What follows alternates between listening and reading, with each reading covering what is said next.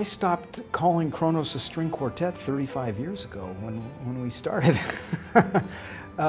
It's always been quartet. And I'm tempted to just start calling it Kronos, actually, and forget the quartet, too. In the last 35 years, there have been 650 pieces written for Kronos. What I want to do on our Perspectives series is I want our audience to have a sense of as much of the scope of the work of Kronos and the extent of the relationships that we have with many wonderful composers, performers, stage directors as possible. And we're going to be exploring what it means to be a musician in our time right now. In many cases, we need translators at our rehearsals. In each concert, our instruments will evolve.